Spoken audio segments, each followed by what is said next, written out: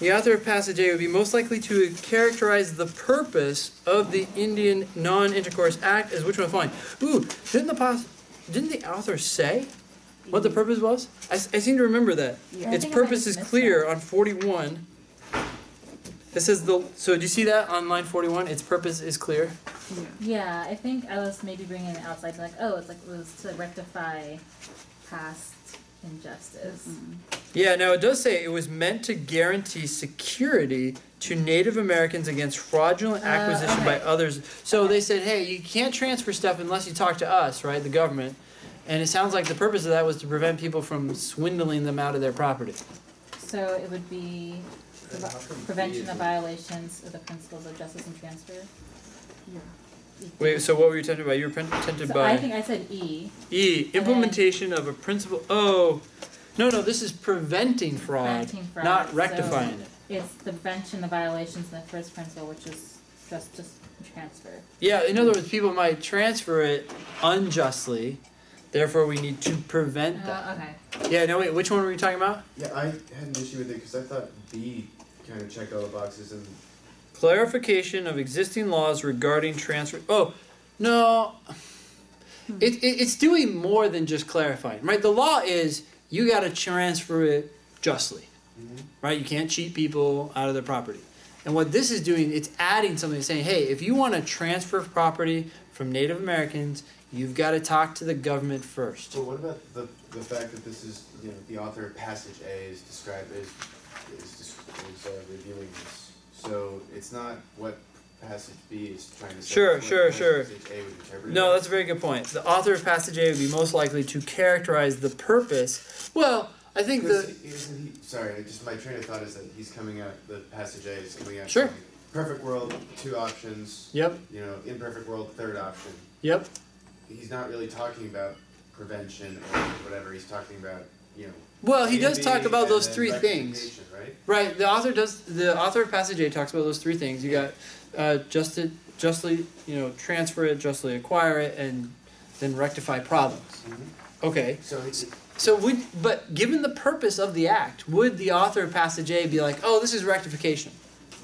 Why wouldn't he just say this is clarification of A and B, or my A and B principles? Clarification of existing laws regarding... No, because it's doing more. Right? The law is doing more. It's saying, hey, talk to the government before you transfer property. That seems to be, let's help enforce the second principle, or the transfer one. So clarification? Why do you think it's clarification? Okay, go ahead. Why do you think it's clarification? Well, because I guess I'm coming into this and I can see the flaw in my reasoning, which is I'm thinking that there is a law that exists already about how property rights work. Sure, I think that's not an unreasonable assumption. Let's say that there is that law.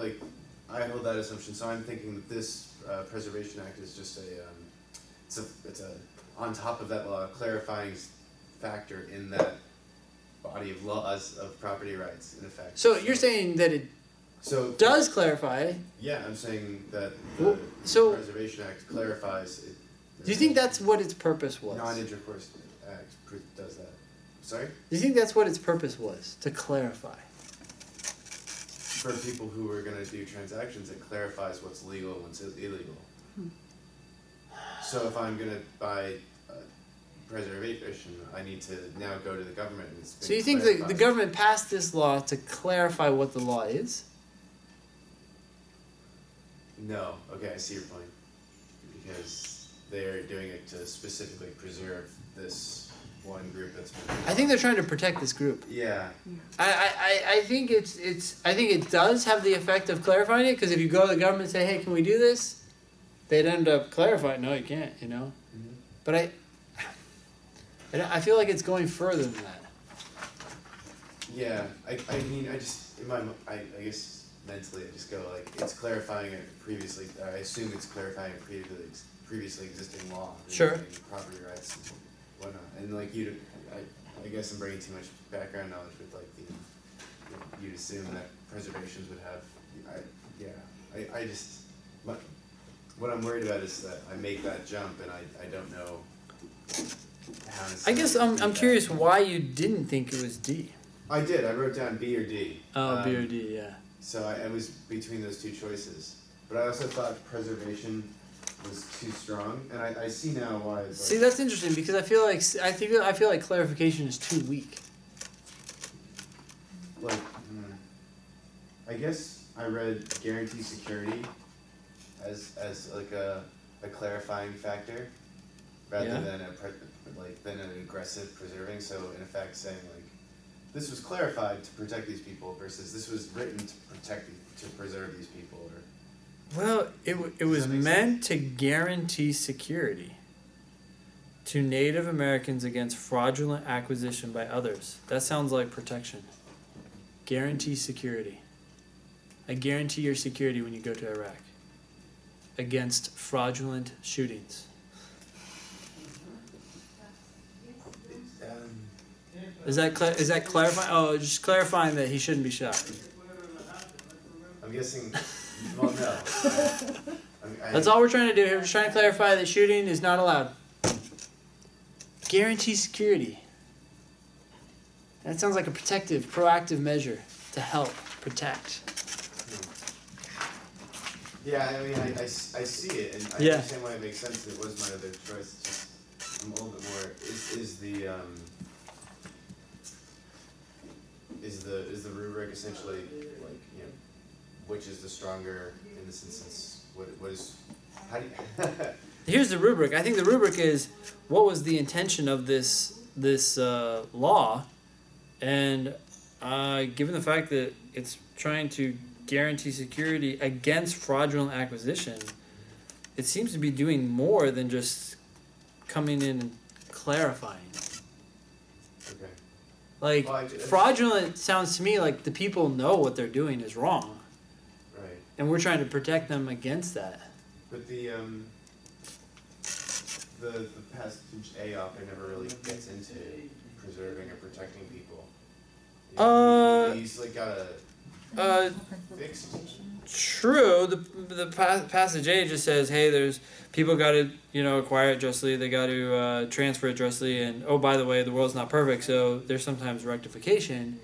But I mean, if person A were to look at the passage of this law, and if I were to look at the passage of the law, even in light of what A has said, I think it'd be pretty reasonable for A to look at this and say, oh, passage A, author, to say, oh, it seems like the purpose of the act was to protect Indians. Oh, that was horrible. It says Indian Non-Intercourse Act, but I need to say Native Americans. Okay? But anyways, yeah. I mean, I get it. I think I understand it. I was just struggling a little bit with the fact that like, isn't the question phrased in such a way where it's like A has no idea the arguments being made by B, so he just knows about the act. And True, but the act would be a clarification of like existing law, right? That's just where my head's at, and I'm yeah. I guess overthinking it. Yeah. See, that's the thing, though. I don't think it's existing law necessarily.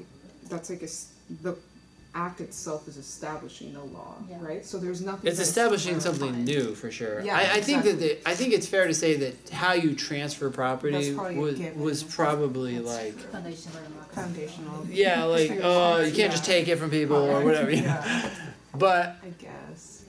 But it's so I think specific. I feel like it's definitely doing more than just clarifying. I feel like clarifying would be like, oh, by the way, when you transfer property, you have to do this. But they're asking them to come and get approval.